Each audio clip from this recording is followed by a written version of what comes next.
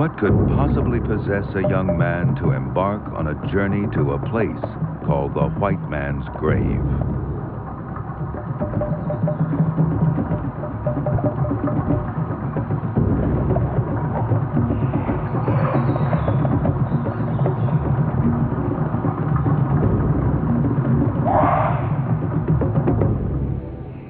For zoologist Mark Linfield, what makes this dangerous journey to the Congo worth every risk is the chance to photograph the magnificent lowland gorilla, an animal which has eluded scientists and filmmakers alike. This is the story of his incredible adventure. We'll follow him into a jungle so remote that the gorillas there had never seen a human being before.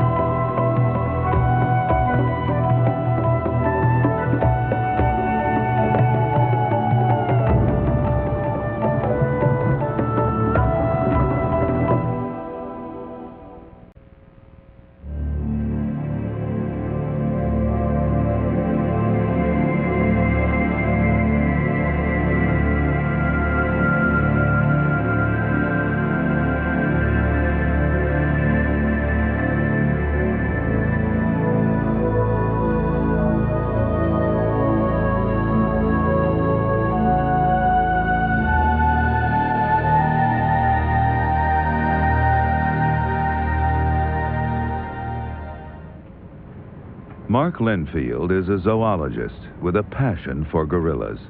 But those he wants to see and photograph live in the great jungle of the Congo Basin, a vast region straddling the equator in Central Africa. Here, rainforest and rivers stretch across an area half the size of the United States. His plane touches down in Brazzaville, the capital and river port of the Republic of the Congo. He's at the threshold of an adventure that may prove the most exciting and arduous of his life.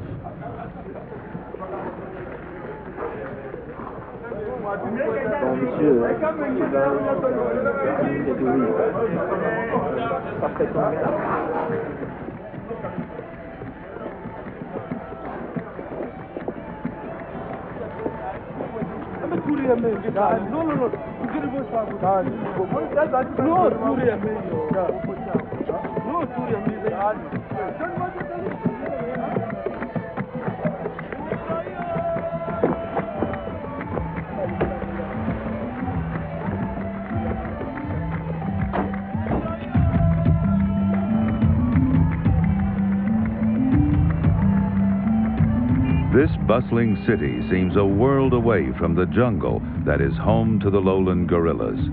Mark is anxious to escape the city and begin his journey. No one's ever filmed wild lowland gorillas before, and it's a challenge I've always wanted to take on.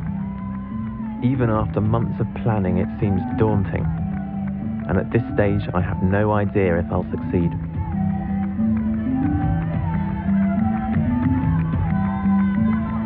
Mark's adventure begins at the city zoo with young gorillas.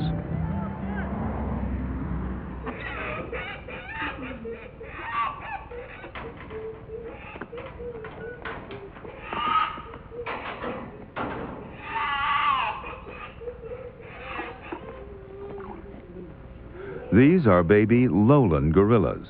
They're smaller and more lightly colored than their rarer and more famous cousins, the mountain gorillas. These youngsters are only about 3 years old, and all are orphans. Their parents were killed. Though it is illegal, wild gorillas are still hunted in Central Africa for a variety of reasons, and tragically, their youngsters are left on their own.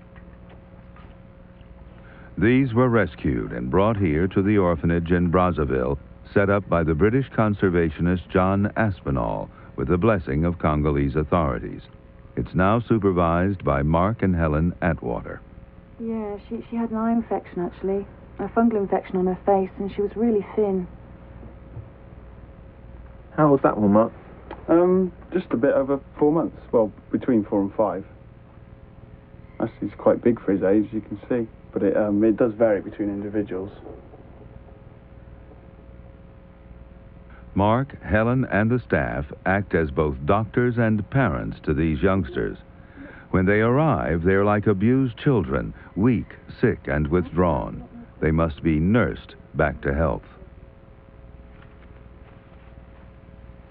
All these young will have watched their parents killed in front of them.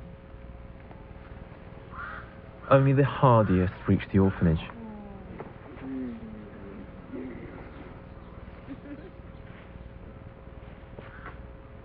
The ultimate objective is to release these orphans into a specially protected forest. But for now, they spend most of their day in the jungle just outside the orphanage. As a zoologist, Mark Linfield knows the orphans should not have too much contact with people if they're ever to be released back into the wild. But sometimes he just can't resist.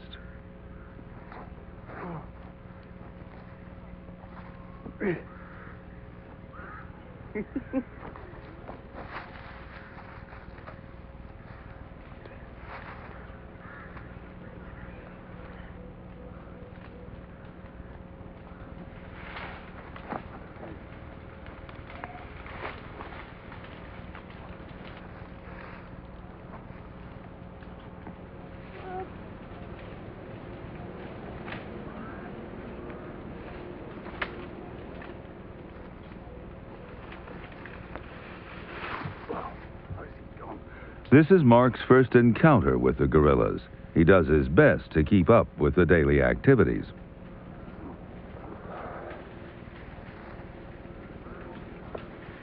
He has a difficult time when the day's outing takes place in the top of a tree.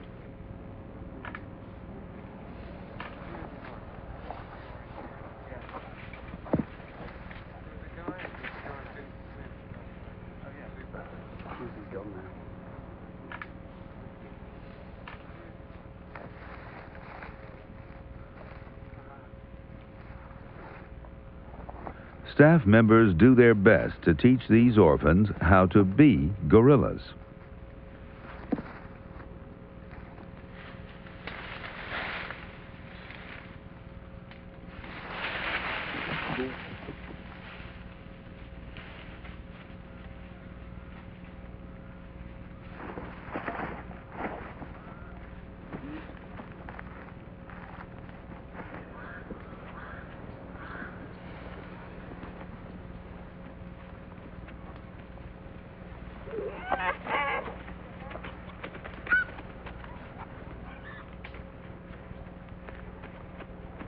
After a few months in the orphanage, most of the youngsters regain their health, confidence, and curiosity.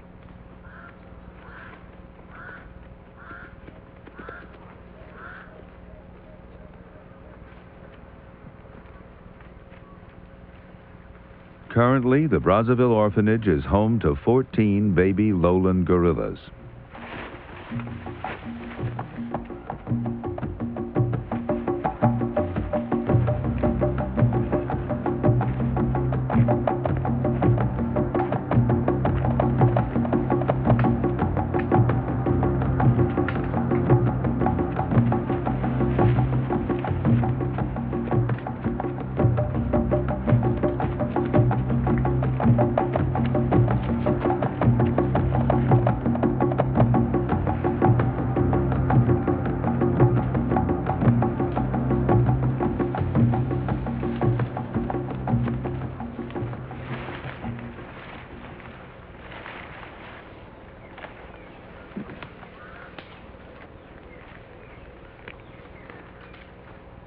Many local people have a superstitious fear of gorillas. At first, they were afraid to join the staff of the orphanage. Soon they discovered that the gorillas were not only harmless, they were fun.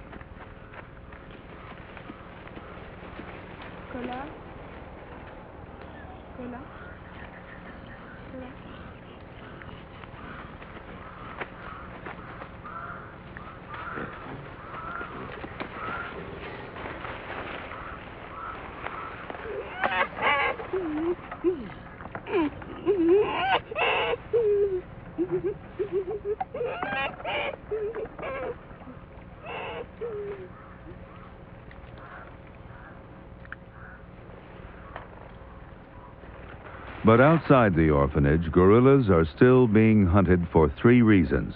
They're killed mainly for food, but they're also sold for research purposes and as fetishes. Before heading upriver into the interior of the Congo, Mark must wait a few days for a boat. He spends an afternoon in Brazzaville's marketplace.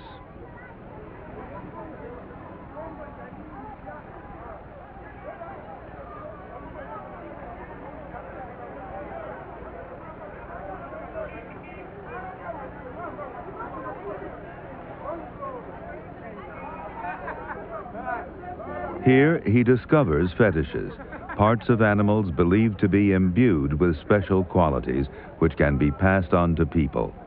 Head of snake, talon of eagle, skin of genet, and the foot of a gorilla.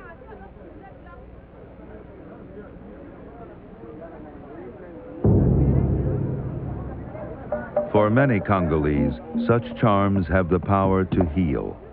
It is believed that certain parts of a gorilla will make sick children well.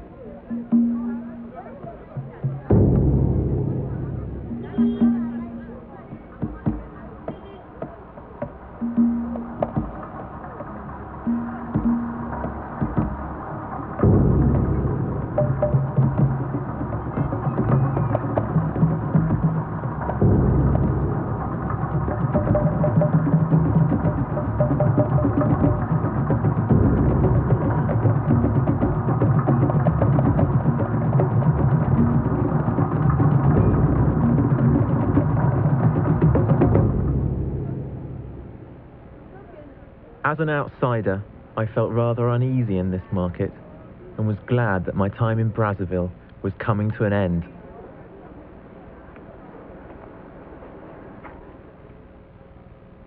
But there's another Africa, older than mankind, and that's where Mark must go in quest of wild gorillas. Old Africa beside the new, between 2 capital cities, Brazzaville in the Congo and Kinshasa in Zaire, there flows the 2nd largest river in the world. Rivaled only by the Amazon, the Congo, as it was once known, captures the imagination of all who see it. Today it's called the Zaire River, a 3,000-mile highway to the heart of Africa.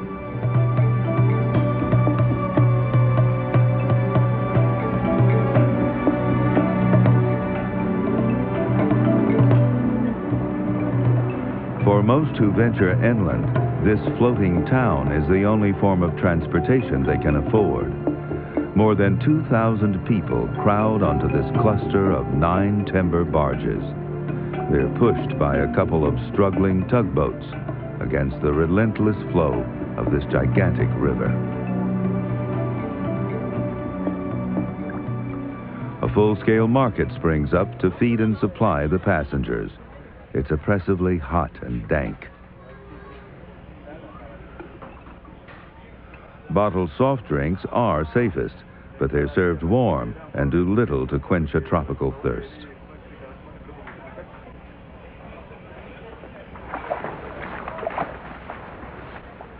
Obviously, there's plenty of water, but unfortunately, it's unsafe to drink.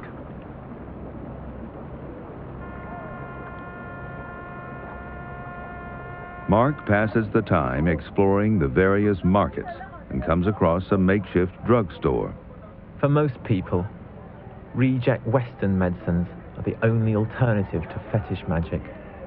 They're always out of date, have no directions for use, and not even the vendors know what's inside most of them.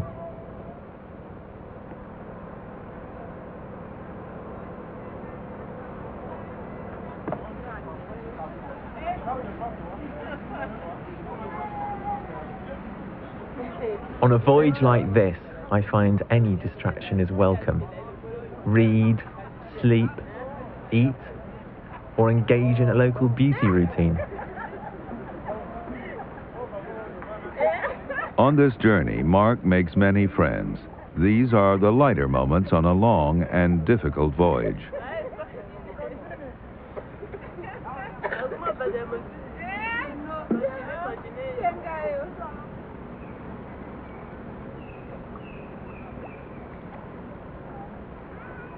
Progress is slow. It's taken the barge 6 days to travel just 200 miles.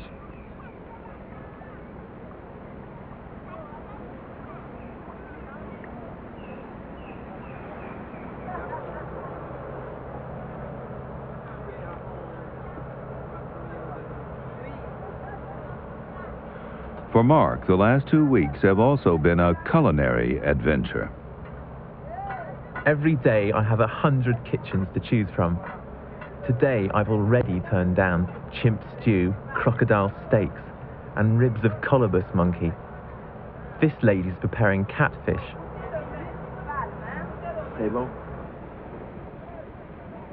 In his book, Heart of Darkness, Joseph Conrad wrote, "Going upriver was like going back to the earliest beginnings of the world, where vegetation rioted on the earth, and the big trees were kings. An empty stream, a great silence, an impenetrable forest." Nearly a century later, the forest has been penetrated, the silence broken, and the big trees dethroned from their kingdom.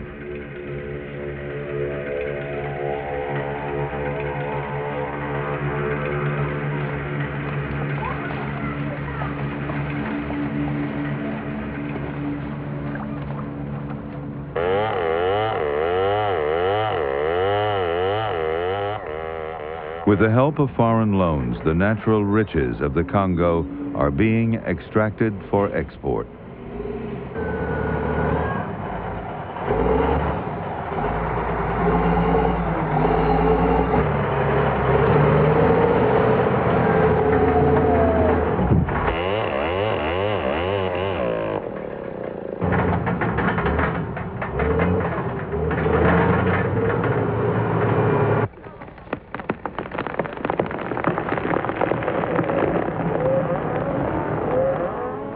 It takes but a moment to cut down an African mahogany tree that has taken centuries to grow.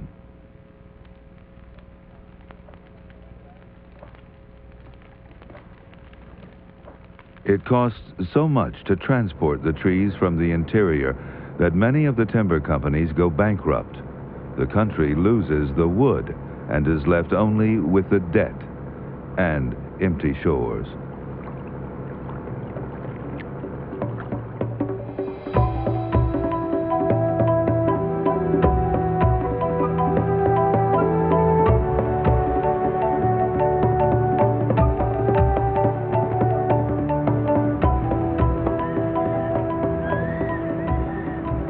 Morning begins slowly and quietly, and sometimes ends with a rousing religious service.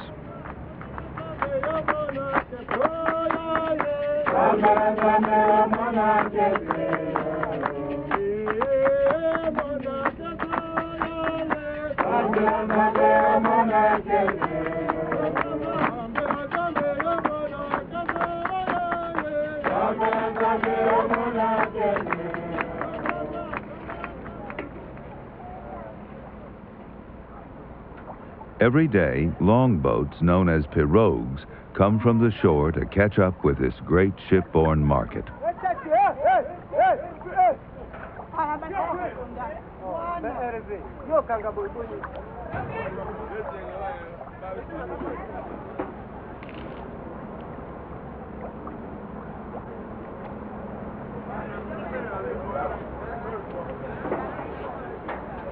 These traders are selling bushmeat, animals they've trapped in the forest or caught in the river.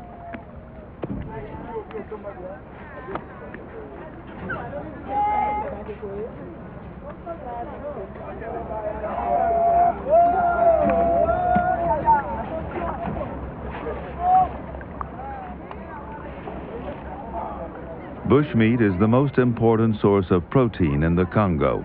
40,000 tons are eaten every year. Colobus monkeys and antelopes, wild pigs, elephants and chimps. 500 lowland gorillas are killed every year.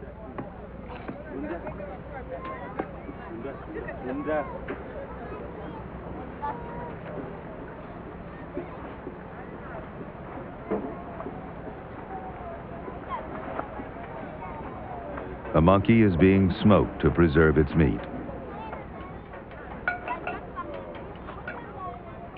Most of the bushmeat for sale on board has already been prepared and smoked ashore in riverside villages inhabited by commercial hunters.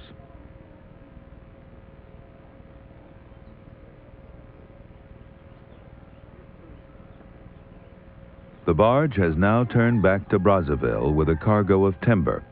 16 days into his journey, Mark has reached the northern Congo.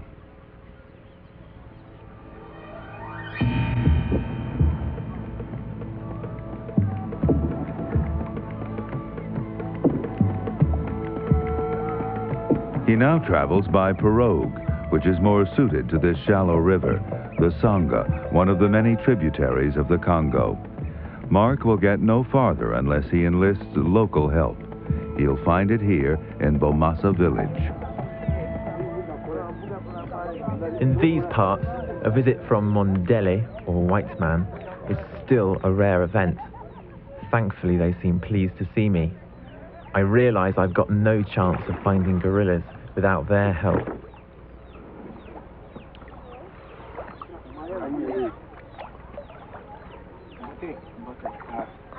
The chief of Bomassa greets Mark on the shore. Some of the villagers are Bantu people, the others are Pygmies. If anyone can lead Mark to lowland gorillas, it will be the Pygmies. They hunt gorillas for the Bantu, who eat and trade them. It's part of the long-standing cooperative relationship between these two groups.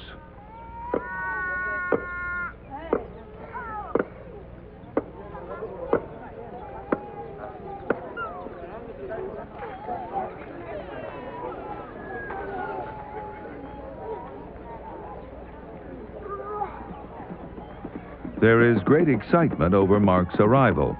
It's cause for celebration.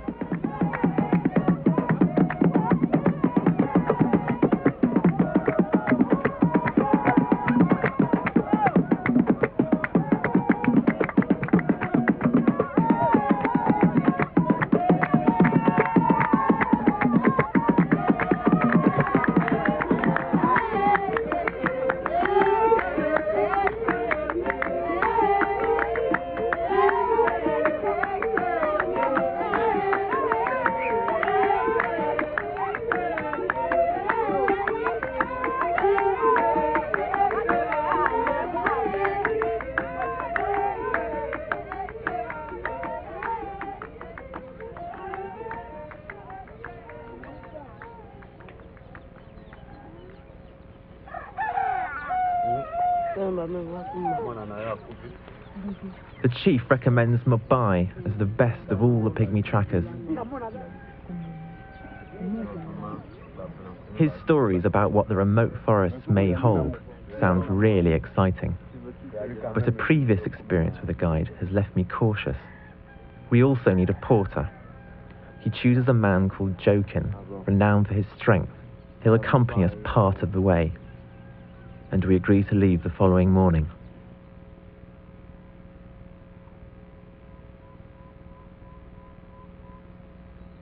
The Pygmies tell Mark he can find gorillas in a remote forest called Ndoki, meaning dark magic or sorcerer.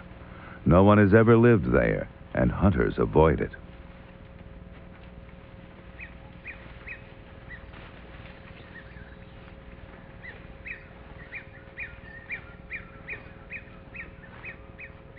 The two guides, Jokin and Mobai, lead Mark into the forest that surrounds the village. Spines and thorns tear at flesh. Insects bite. The heat is stifling. And so begins the most challenging part of this journey in search of the great apes.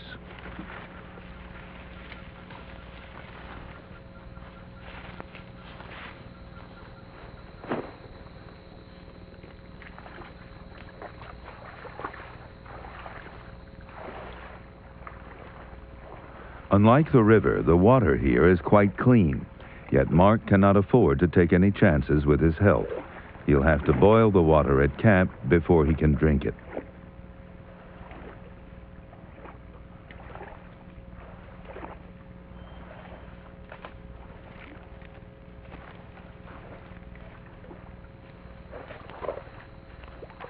The Pygmies put their trust in their forest god, Gengi, as they make their way deeper and deeper into the forest.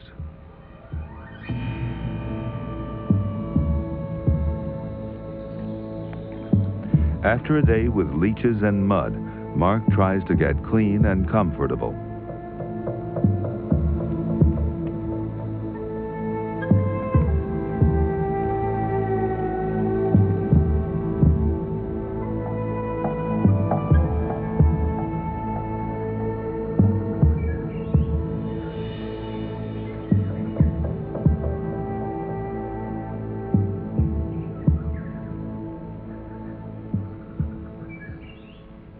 The timing of this journey is critical. In the wet season, the water level here would make this swamp impassable. It's difficult enough in the dry season.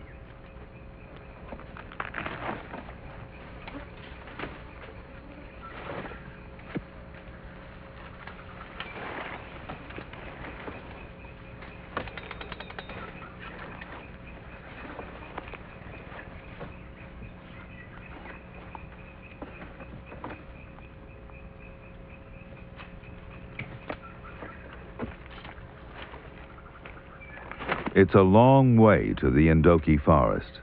These swamps, the river, and the rugged highlands to the north act like a natural fortress for Ndoki. Humans are a rare sight for these colobus monkeys.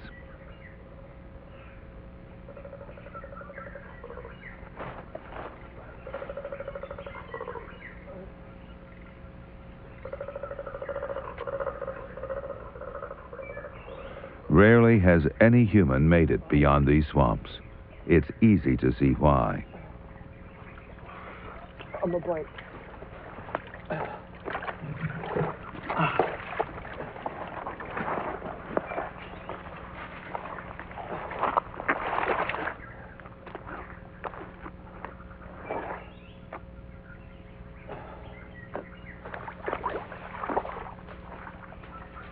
It's a primeval place where, according to legend, lurks a strange beast. The Pygmies claim Congo's swamps are home to a dinosaur-like creature called Mokalium bembe. Such an animal isn't too improbable.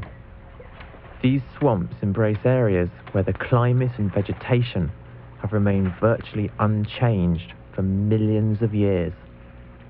These places have acted as havens for plants and animals that would otherwise have become extinct.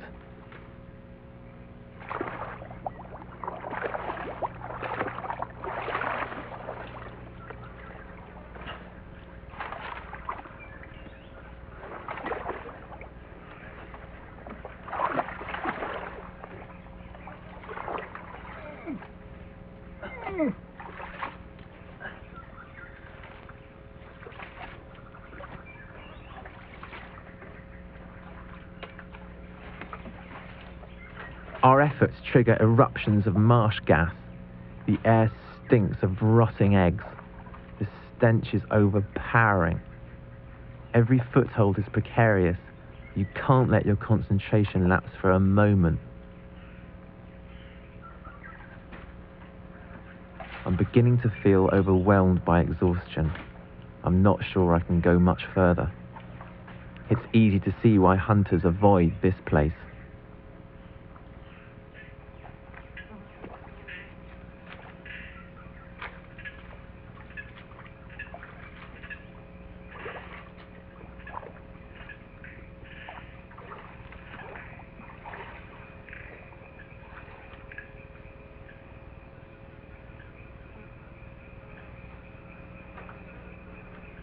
I never thought I could be this happy to see sunlight and clean water.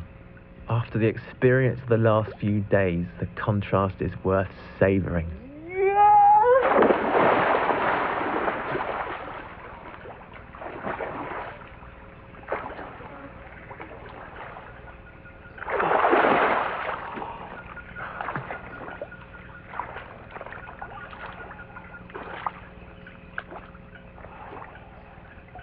When tracking or hunting, Mobai and Jokin believe it's important to think and behave like the animals they're after, which do not bathe.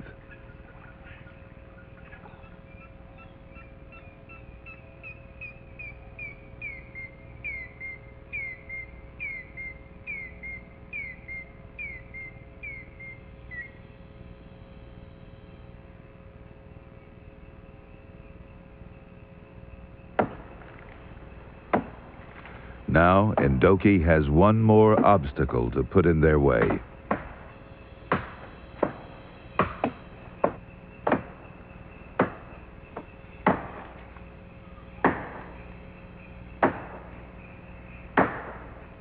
Mobai and Jokin know the terrain that lies ahead.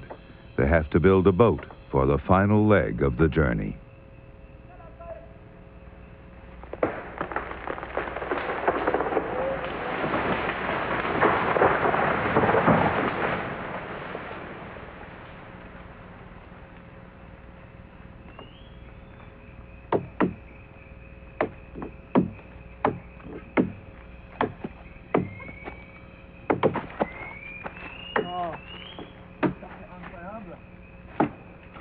With the speed and skill of generations of pygmy craftsmen, they transform a log into a pirogue.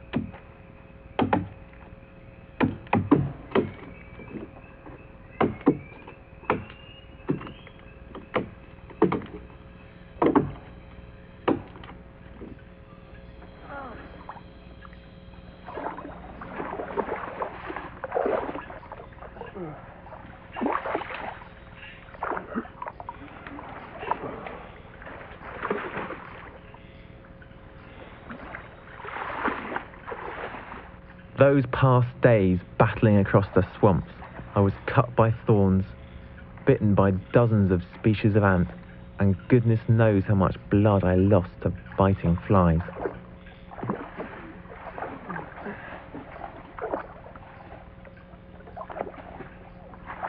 They will destroy the boat after they've used it. Otherwise, poachers could find a free ride into the interior.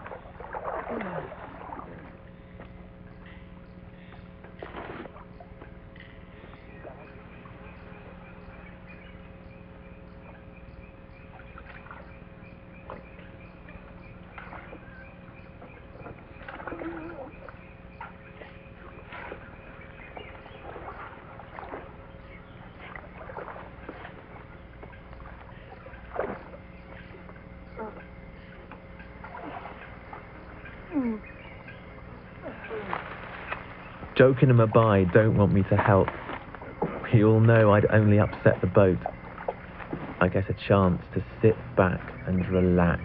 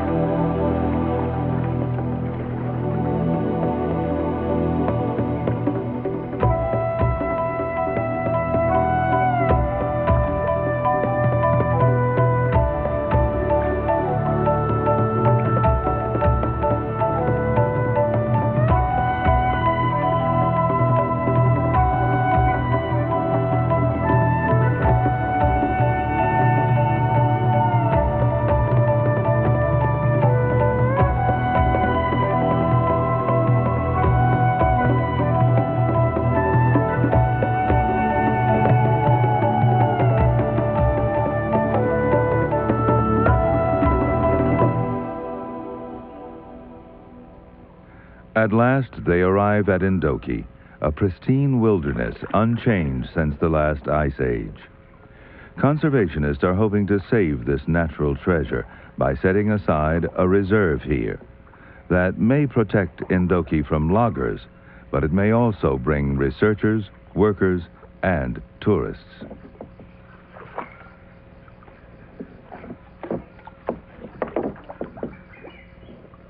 Mark, Mobai, and Jokin must now proceed on foot into the sorcerer's forest.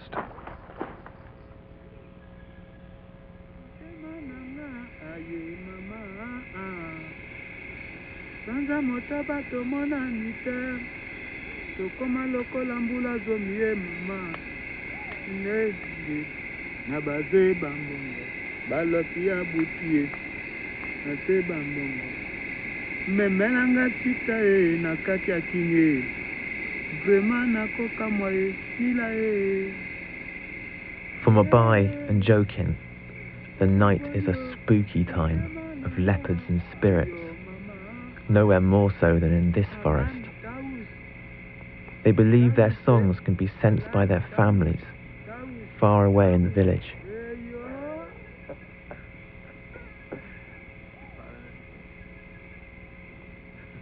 Tomorrow, Jokin will go home. Mabai and I will go on alone, looking for the gorillas.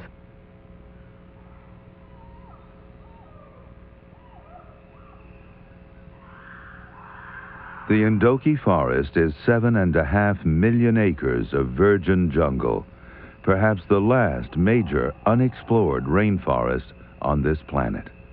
Forbidding, inaccessible, mysterious, and teeming with life.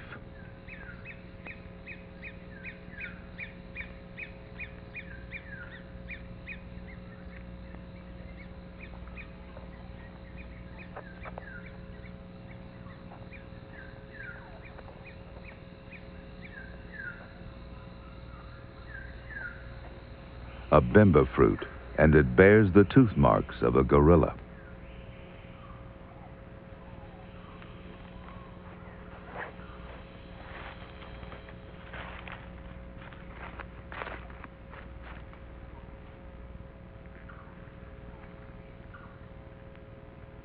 Fresh dung, confirming that gorillas can't be too far ahead.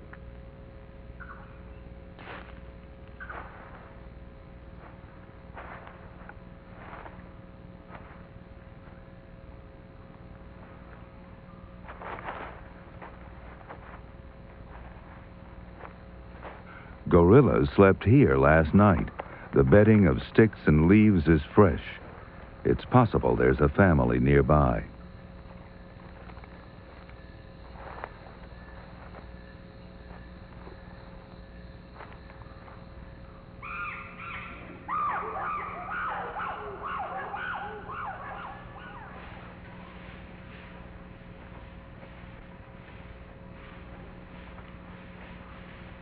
The forest changes character, becoming more open.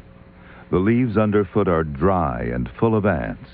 A family of gorillas might find a meal here. And where there are plenty of ants, there's also likely to be one of the strangest creatures in the world.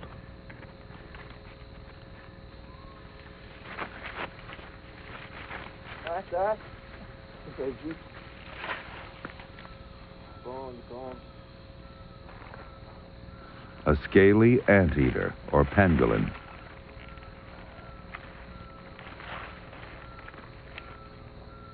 The pangolin looks reptilian, but it's actually a mammal. When threatened, it curls up into an impenetrable ball.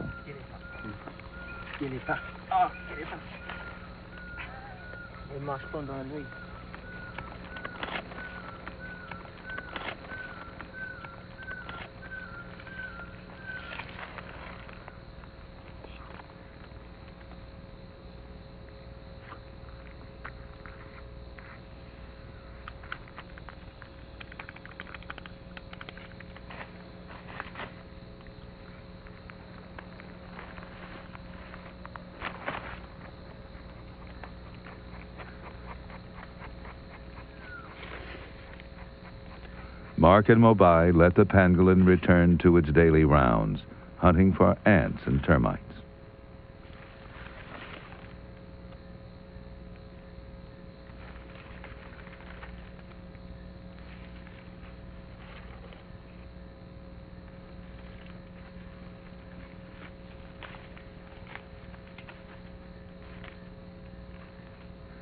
They come upon evidence of a gorilla's recent meal of ants.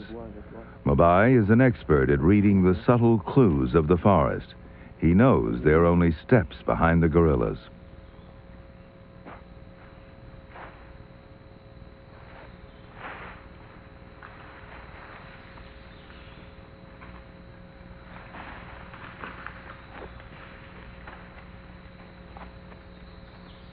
Success! My first wild lowland gorilla. But frankly, I'm scared to death.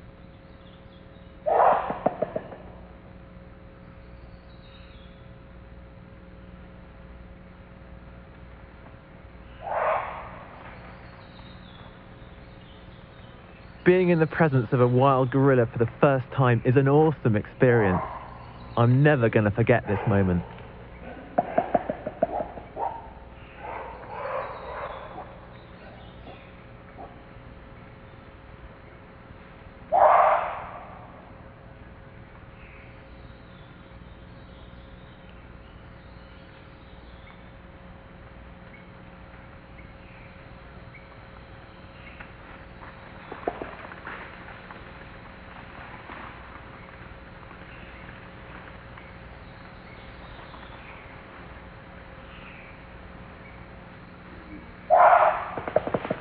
Both Mark and Mobai are apprehensive.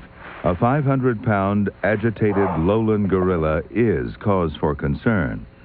But gorillas are naturally unaggressive, and unless threatened, there's little danger.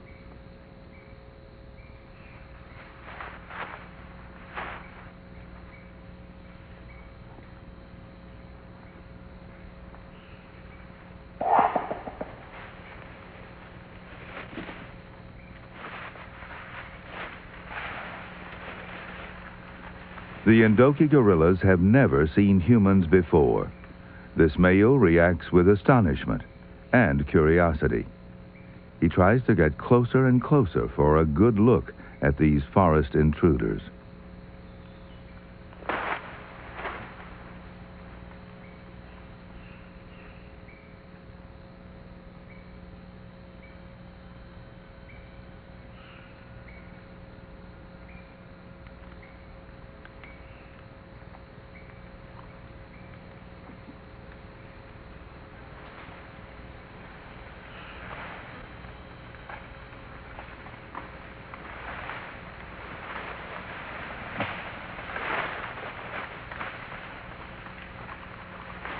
Encouraged by his first encounter, Mark hopes to find a family to photograph.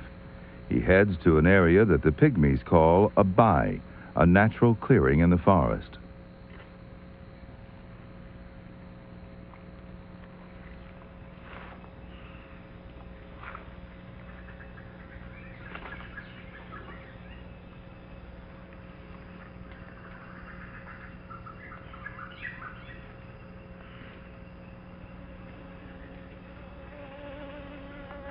Many animals come to these bais to graze on the swamp grass. This is a sitatunga, a kind of African antelope. Its long, splayed hooves prevent it from sinking into the Ndoki swamp.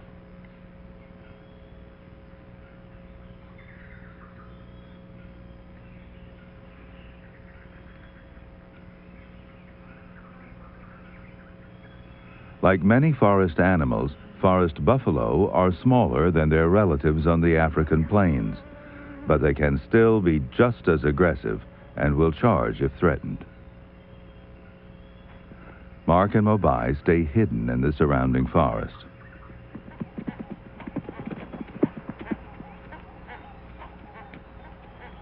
But Mark's quarry is gorillas, so they continue their search.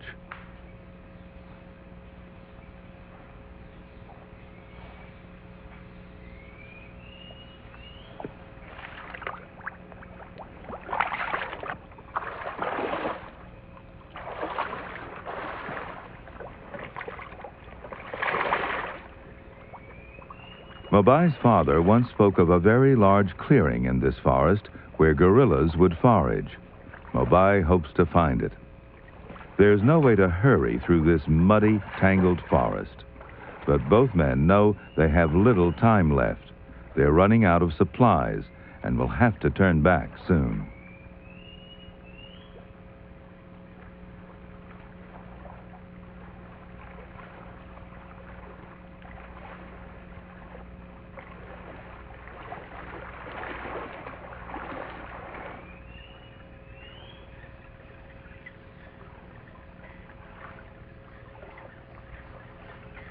Mobai has found the clearing.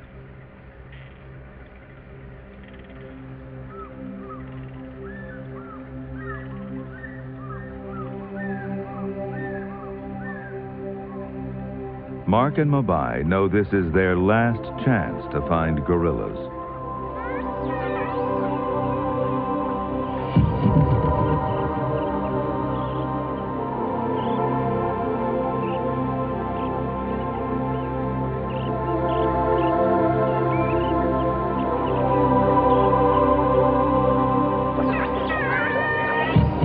Clawless otters seem to welcome them.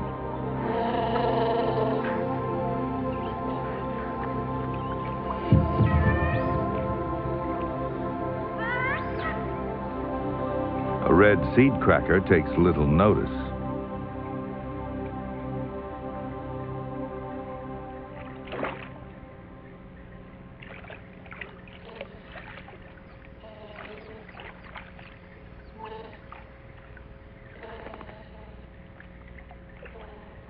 The clearing is a winter refuge for migrant waders. This wood sandpiper may have flown all the way from Scotland or even Siberia.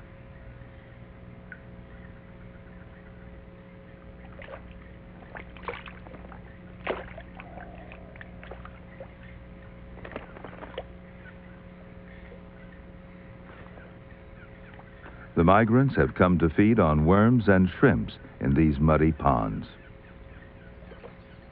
Resident birds, like these heart-lob ducks, also enjoy the bountiful food found in these clearings. Piles of dung on the shore indicate that elephants have been here earlier in the day to drink. Pirate butterflies crowd each other to sip the salty water. This is an African birdwing, the size of a hand. In order to get enough minerals, it must drink a lot of water. Most of the fluid is then excreted.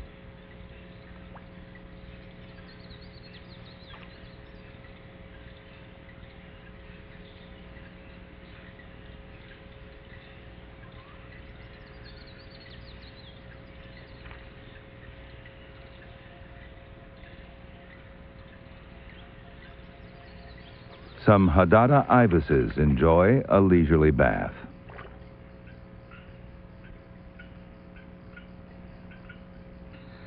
In a forest without hunters, colobus monkeys have little to fear. They descend from the trees in pursuit of crickets and grasshoppers to supplement their leafy diet.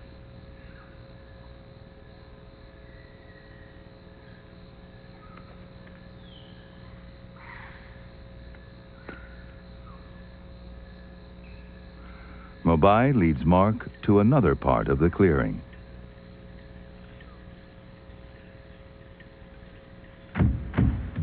At last.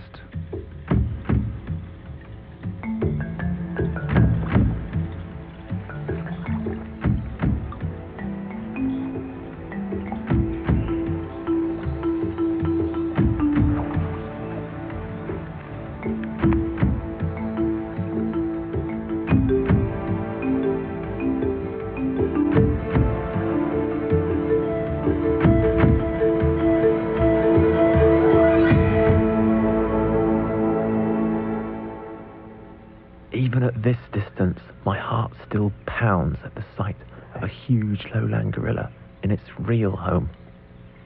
I've already forgotten the hardships of getting here.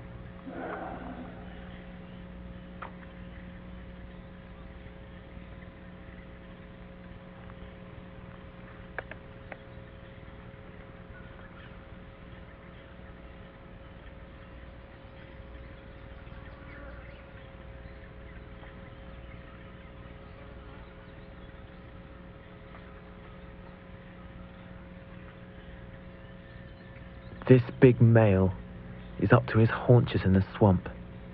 That's exciting in itself. Gorillas were generally thought to avoid wet places. Obviously, we were wrong.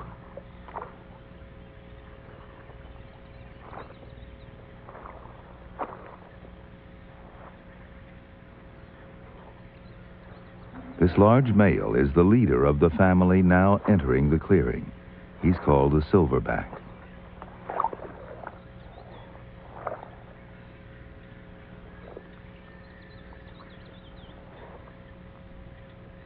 Another mature male joins the group, but he's keeping his distance from the dominant male.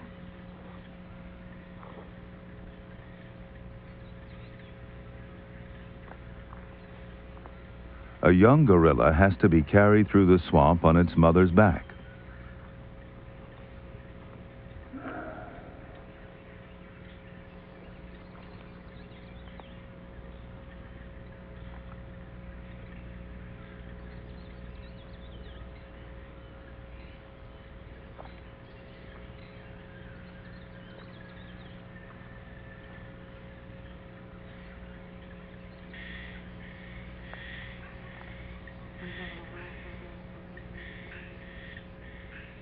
Gorillas are mainly vegetarians.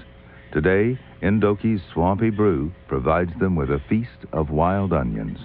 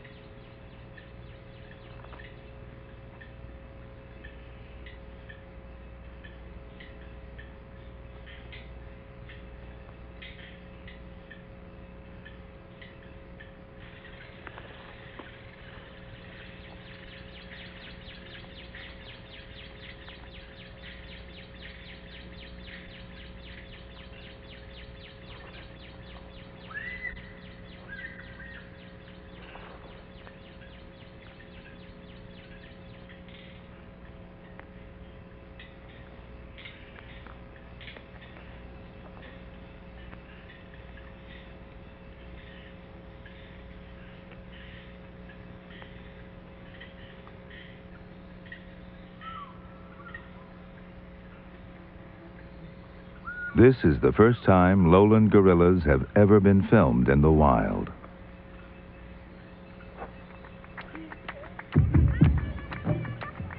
It's great to know that despite all the changes elsewhere, there is still a place where the animals don't even know what a human looks like. If only there were more places like it. What a thrilling end to my journey to Central Africa. The swamps and thick jungle around Ndoki have protected these gorillas from people for thousands of years. Let's hope it remains this way for many more.